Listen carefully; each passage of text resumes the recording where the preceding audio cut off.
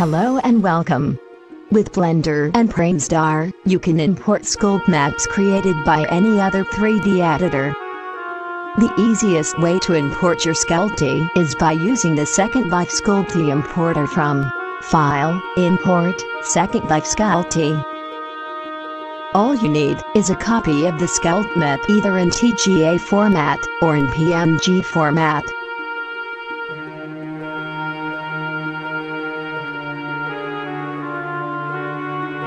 This import works as long as the imported Sculptmap follows exactly the rules.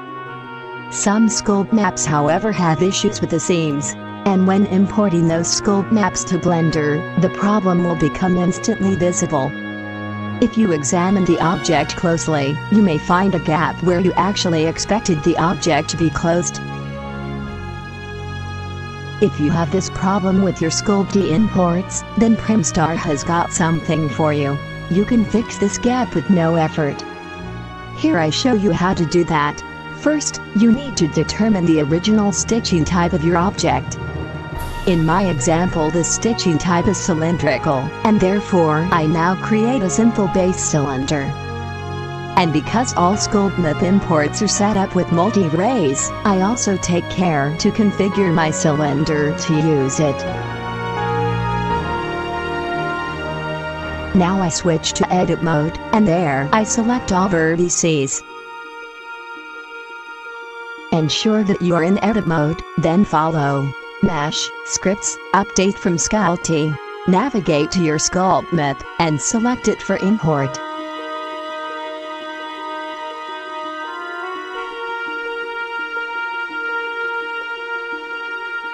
This step copies the data of the broken Sculpty into our new cylinder. Now the Sculpty shape has replaced the simple cylinder.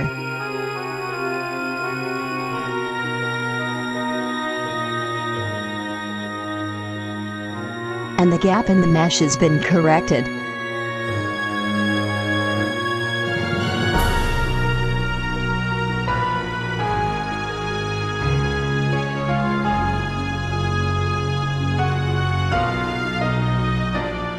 You probably will want to propagate the correction to the Sculptmap.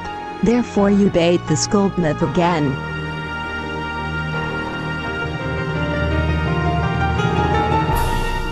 And now also the Sculptmap is correct. Thank you for watching and have a nice day.